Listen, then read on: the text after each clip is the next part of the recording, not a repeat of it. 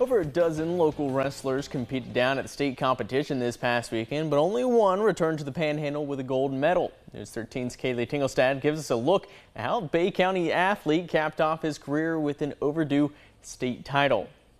Senior wrestler Derek Williams transferred to Bozeman at the beginning of his senior year after spending his junior season at Bay and the 2 prior years at Mosley.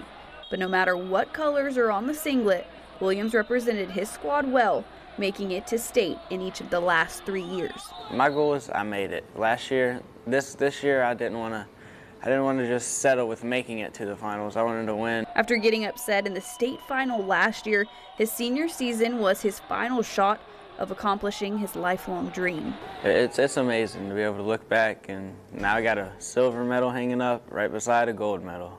Over the last 2 seasons, Williams has been the favorite down in Kissimmee, but when it comes to competing with the best in the state, you never know what you can expect. Of course, you never know. I mean, going into it, you don't know what the other wrestlers are going to do, especially not seeing them from South Florida. Williams' biggest mentor in the sport has been his father.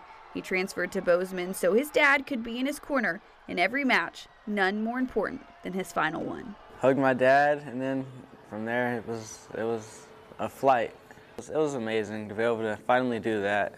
Having him in my corner, that's the reason we came here, so he could be in our corner. And even though Williams has only been at Bozeman for a year, his legacy will be cemented, becoming the program's first wrestling state champion. Glad to be the first one here to state champ in place, but hopefully I'm not the last. In Bay County, Kaylee Tingelstad, News 13 Sports, Panhandle Strong. Williams is not quite ready to close out his wrestling career. He's already preparing for nationals, and then he hopes to continue by competing in college.